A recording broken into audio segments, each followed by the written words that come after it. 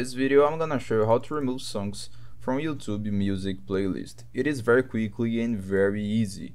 First of all, I will point out that I'm doing the process on Android, but you can do the exact process on your iPhone too. The first thing you need to do is log on YouTube and log into your account. After doing that, you need to click on library on the last option.